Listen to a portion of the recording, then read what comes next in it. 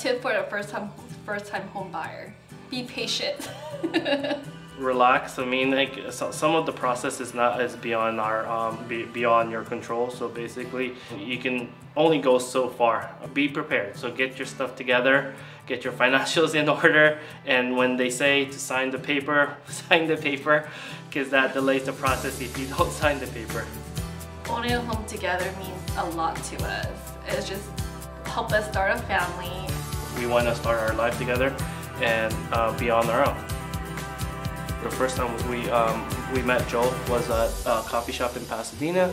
I think it was a Pete's coffee shop, and our definite first impression of Joel was like he was very professional, very sharp dressed. He was on time, and he definitely knew what he was talking about. Yeah, and she would bug him like in the middle of the night at 9 o'clock, like when she finds a place that say, oh, we want to see this over the weekend. She would text him like, Joel, so can we see this? Can you ask Autumn if he can add this to our Saturday appointment?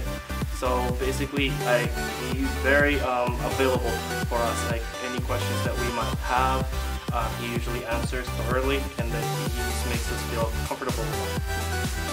Joel is really knowledgeable with all that realtor stuff.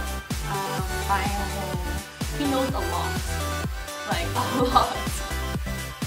Of course, we refer Camacho Group to everyone. They are so amazing. We won't have this house without them. They were very supportive of us throughout the whole process, and I know our escrow was like 21 days, 17 days, which was really quick and very insane at some point, but like they walked us through, they held our hands basically, and then they made the process seamless. So.